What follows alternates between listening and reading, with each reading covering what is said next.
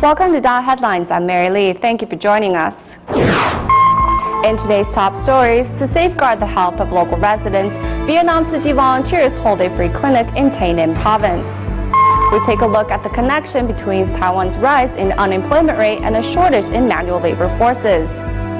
And we follow China Tzu Chi volunteers to Hebei province as they carry out home visitations to scholarship recipients. We start today's program in Malaysia's Batu Pahat. 2 households were left in ashes following a fire which started from the improper burning of trash. Hearing the news, Tzu Chi volunteers rushed to the site to offer the affected families loving care. The timely aid and emergency cash provided much relief in this chaotic time. Smoke still rises from the ruins of this house that was set ablaze as a result of careless burning of garbage. The fire spread from trash to cars to homes, leaving a trail of devastation in its wake. As residents lost everything to the fire, Tzu Chi volunteers arrived with aid and emergency cash. I want to thank Tzu Chi for its help today. This fire was something that none of us could have predicted. It will be a test of our resolve, but your help has certainly lightened our burden. Thank you so much. Master Chen Yen, it's very a lot of thank you very much. Your support of my family. You see, my family is nothing now, so it's thank you very much. Their home's gone, but these families still have many blessings in the form of hope, resolve, and assistance from Tzu Chi. In Vietnam, Tzu Chi volunteers traveled to DaAi County in Tay Ninh province to hold a free clinic at the recommendation of the local Red Cross. Many people here continue to suffer from Agent Orange, a toxic defoliant used during the Vietnam War, which can kill, maim, and cause birth defects. In the future, volunteers plan to hold regular free clinics here to safeguard this isolated farming community. Vietnam's Tzu Chi volunteers are holding a free clinic inside an elementary school in DaAi County. 186 volunteers left Ho Chi Minh City at 5 in the morning to drive 2.5 hours to the clinic. And though it rained, the free clinic continued as scheduled, for it was something that the residents have been looking forward to. DaAi is located in Tay Ninh province. It is about 99 kilometers west of Ho Chi Minh City, just next to the Cambodia border. Economy is poor in this farming community. The young have left for jobs in the industrial parks, leaving behind the old and frail, who are mostly victims of Agent Orange from the Vietnam War. Many can hardly walk due to their deformed limbs. At the suggestion of the local Red Cross, Tzu Chi International Medical Association is here to hold a free clinic. With a full array of medical equipment and services provided by volunteers, Tzu Chi aims to deliver first-class medical service to people in need. Tzu Chi has prepared adequate equipment for the free clinic. There are wide varieties of medical departments here. The crowd is also being processed smoothly. The number of people served exceeded the expected 700. Residents came worried but left at ease. Besides getting her cancer examined, a resident also utilized the free haircut service. I'm waiting to get a haircut. There are supplies and free haircuts here. I don't have money for a haircut. Tzu Chi has also prepared daily supplies for residents. As volunteers respectfully escort their residents out the door, they exchange heartfelt smiles. Every time I participate, I feel that Tzu Chi is becoming more and more professional. Through our collaboration, we have built up trust. I'm quite touched. I will surely participate the next time. I look forward to giving myself more often.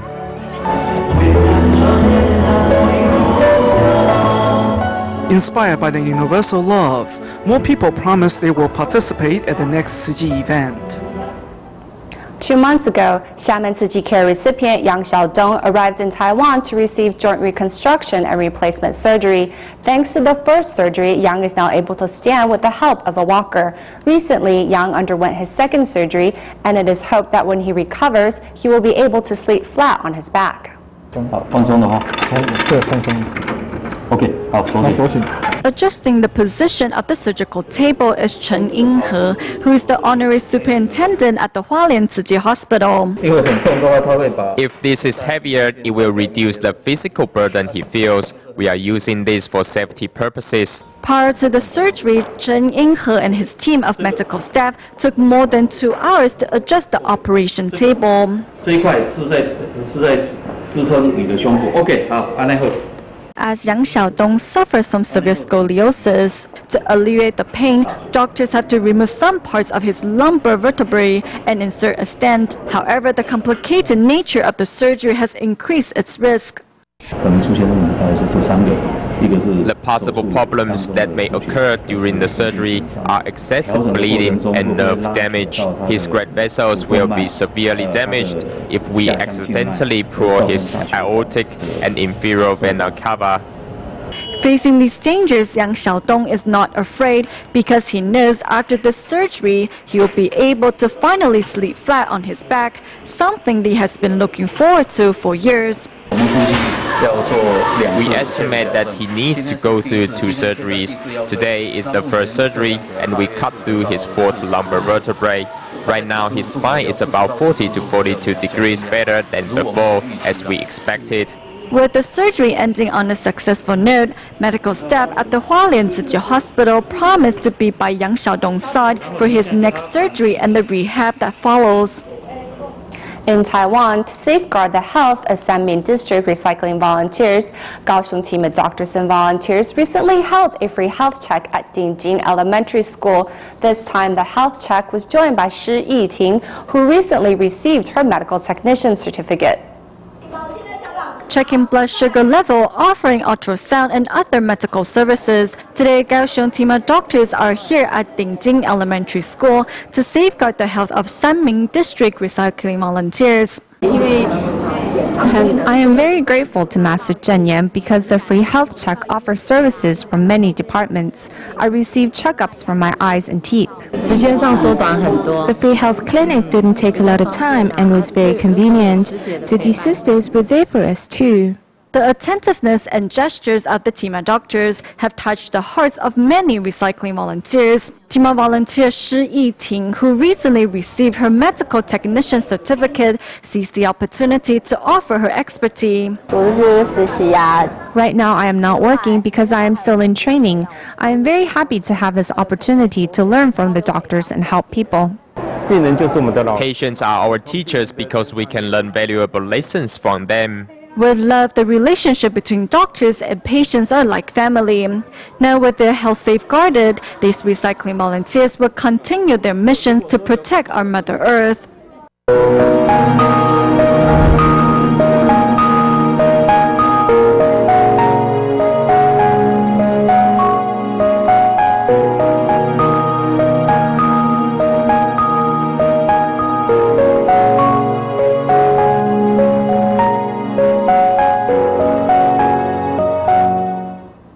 For the past couple of years, Taiwan has faced an insufficiency in its labor force. Statistics provided by Taiwan's Executive Yuan show a labor shortage of about 230,000 people. On the other end, Taiwan's unemployment rate is on the rise, with 13% of youth currently without jobs.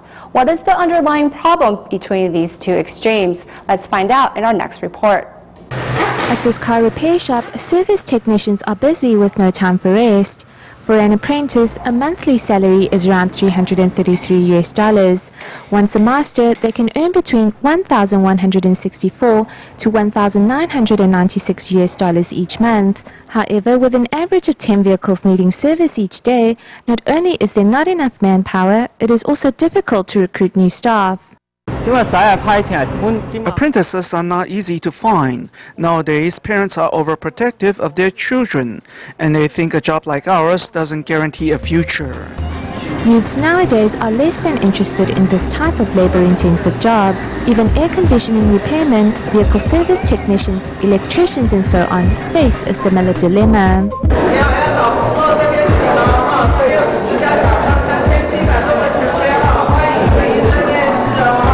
In the first half of last year, public sector industries organized over 10 large-scale recruitment events all across Taiwan.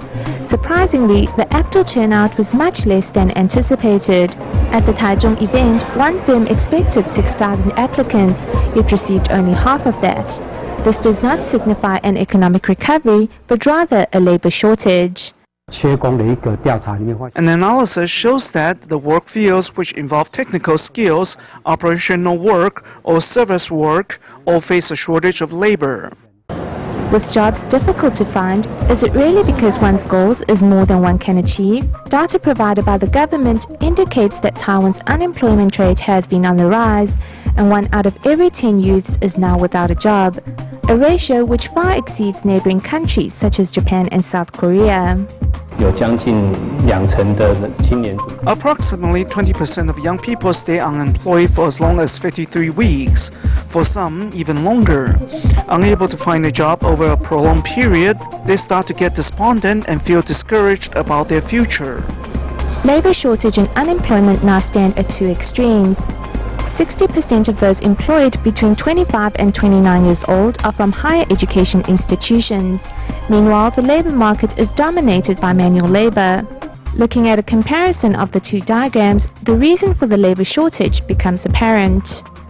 Many people aspire to become a white-collar professional, yet there is a huge inconsistency between what the market demands versus the expectations of job seekers. With the labor market multidimensional, do you know what it is you want? The pay is my first consideration, of course. Many jobs require taking shifts, which is more tiring. There will be aspects which they will insist on and some which are non-negotiable, and that usually is their leisure time. So their second request would be not to work overtime or shifts. In this case, salary won't be their first priority. Whether it is low-skilled or labor-intensive jobs, none of it seems to meet the expectations of this younger generation. With a shortage of manual labor, using foreign labors is not a long-term solution. Perhaps only with tailored strategies can we speed up the country's recruitment rate. In China, the Suzhou Tzu Chi grounds organized a humanitarian camp, inviting 124 entrepreneurs from 13 different regions to join. During the class on tea ceremony and flower arrangement, the entrepreneurs gained a better understanding of Tzu Chi's humanistic spirit. At China's Suzhou Tzu Chi grounds, a cup of Jingsi tea illuminates the participants' humanistic spirit. This is the Tzu Chi's humanitarian camp arranged for entrepreneurs who are here to temporarily leave behind their business life and contemplate the meaning of life. He didn't bother to maintain his 6 cars. That way he could save a lot of money and felt much lighter as well. When you possess things, worries also come along. In total, 124 entrepreneurs from 13 different regions joined this 2-day event, which is helping them cleanse their hearts. Here, they can leave profit and gain behind and focus on the pursuit of happiness and devotion. When I saw Tzu Chi volunteers walk into the venue holding lamps of the heart, I was immensely moved. Master Zhen Yin leads the Tzu Chi brothers and sisters to spread great love far and wide. Tzu Chi makes us realize there is truly love in this world. At the Kunshan Environmental Education Headquarters, the entrepreneurs learn how to practice recycling and to make cleaning agent out of kitchen refuse. Here I vow from now on I will adopt vegetarianism to cultivate my heart and soul. I vow to be Master Zhen Yan's eyes and hands in Shenyang. From now on, I will start helping out with minor things. I'm thankful that I have the ability to do so. Vowing to carry on Tzu Chi's missions, these entrepreneurs are ambassadors, spreading Tzu Chi's great love far and wide. Starting July 6th, Malaysia's Tzu Chings, together with Tzu Ching alumni and other volunteers, are putting on a sign language musical tour of the Sutra of Profound Gratitude to Parents. As the date of the first curtain call is coming up, participants seize every opportunity to practice. All hope to use these performances to inspire the public to fulfill their filial duties.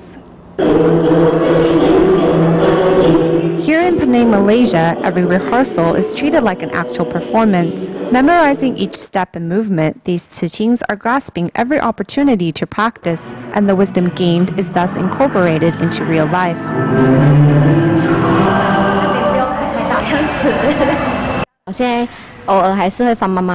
I am often angry towards my mother, but after participating in the Sutra musical, I understand that my mother actually loves me very much. I will try to change and not lose my temper towards her. putting on a performance of profound gratitude to parents. As the on-stage volunteers are not professionals, they listen carefully to director Wu Fengshen's guidance. Seeing his father going in and out of the hospital has made Wu realize filial piety cannot wait. My mother once asked me why I'm always not at home. I told her that I'm doing this for Buddha, for the well-being of people. Actually, I'm garnering blessings for my mother, for my father. The sign language musical leads the audience in gaining wisdom and also a visual feast of a performance.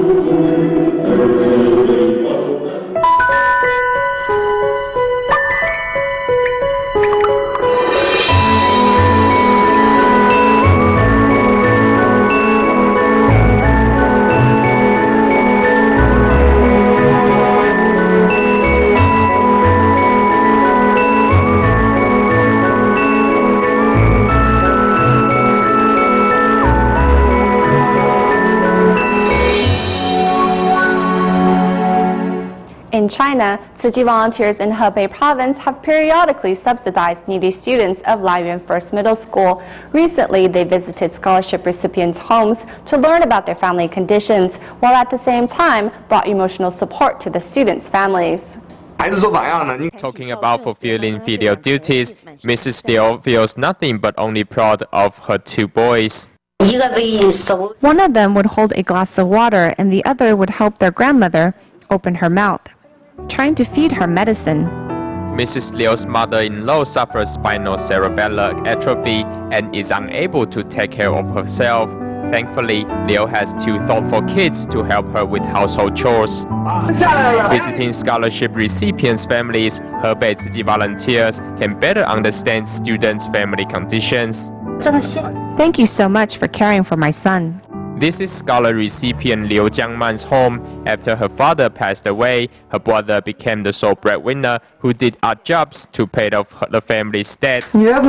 My daughter says to me all the time that she wants to go to college. She also says if her brother cannot pay off the debt, she will be responsible for it. However, this family cannot afford Liu's tuition for college. 可以贷款上大学的，没问题的。比如说，你要是说家里边有困难，我今天考上大学了，这也没缺，你也没缺。没关系，考上大学的话，我跟你讲，背个包他也要去上大学。At school, Liu is known as a sensitive and mature student. There's no dress rehearsal in life. Every day is a live broadcast. I hope for happiness, cherishing families and friends around me, and cherishing the blessings I own. Despite living in poverty, scholarship recipients encourage each other to continue in seeking higher education. Since the beginning of 2013, every Friday, U.S. Tzu Chi volunteers head over to Lincoln Elementary in Santa Ana, California to provide a Happy Campus backpack for the impoverished students of the school, which contains food for the children to eat over the weekend. This program was widely supported by teacher Elaine Villaverde, and she even recruited many students to assist in the packaging of the backpacks each week. As the end of the year is coming up for these students, Tzu Chi volunteers organized a closing ceremony. Volunteers showed a film of the times everyone spent together in the past half year and brought smiles as well as tears to each student's face. The school year is coming to an end soon here in Santa Ana, California. Lincoln Elementary School's Happy Campus volunteers have invited Tzu Chi volunteers to rehearse the Tzu Chi song in sign language. The memories from 2013 are unforgettable in each young volunteer's mind. I feel great on myself, and it's also cool helping out Tzu Chi. Helping people makes me feel good about myself. It makes me feel like I'm the good person. No one could imagine that working hand in hand with Tzu Chi volunteers once a week for the past 5 months could leave behind so many fond memories. Seeing all the moments, teacher Elaine Villaverde is very proud of her young volunteers.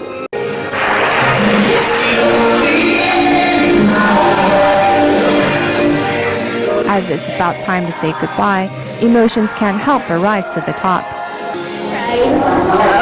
Earlier because we are going to miss this school very much, and we just don't want to leave so really. So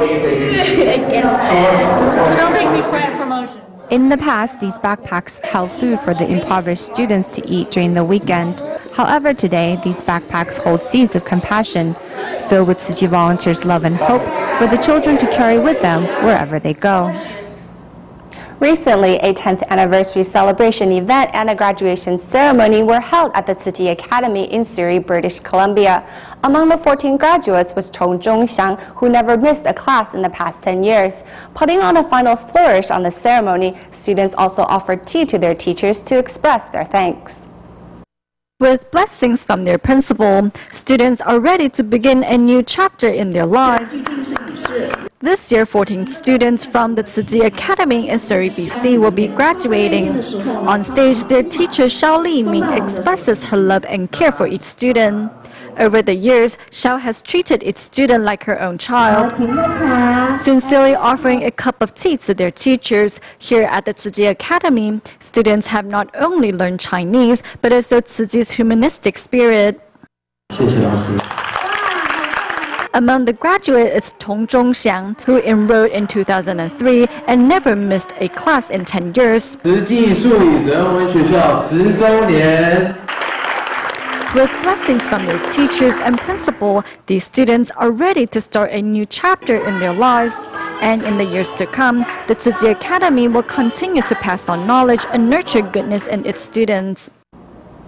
80-year-old Grandpa Zhong is a solitary senior living in Taiwan's Jiayi. He has longed to return to his derelict home after undergoing surgery 5 months ago. To make his dream come true, local Tzu Chi volunteers came together and made the senior's home livable again. A fallen loofah trellis and overgrown weeds cover up a trail that leads to a container hidden in the back. This is where 80-year-old Grandpa Zhong calls home. 5 months ago, the senior underwent surgery for his heart condition and was subsequently placed in a hospice by social workers to ensure Grandpa Zhong can fully recover. However, the homesick senior has not been able to sleep well for the past 4 months. Thus, Tzu Chi volunteers decided to help. What will we do if we are as old as him and caught in the same predicament? Or what if he is our relative? Will we just let him live in an environment such as this? I think that would be truly difficult to bear. The thorough cleanup returned smiles to Grandpa Zhong's face, and Tzu Chi's act of kindness also moved the mini digger operator to donate his earnings. Thanks to one charity, now more seeds of love have been planted. At the end of our show, we turn our camera to Taichung, Taiwan, where Tzu Chi volunteers' regular visits to senior homes bring much love and care to residents. One volunteer said, through participating in Tzu Chi's events and adapting a vegetarian diet, his health has returned and his spirit has been cleansed. We will leave you with these images. Thank you for watching DaAi Headlines. Goodbye.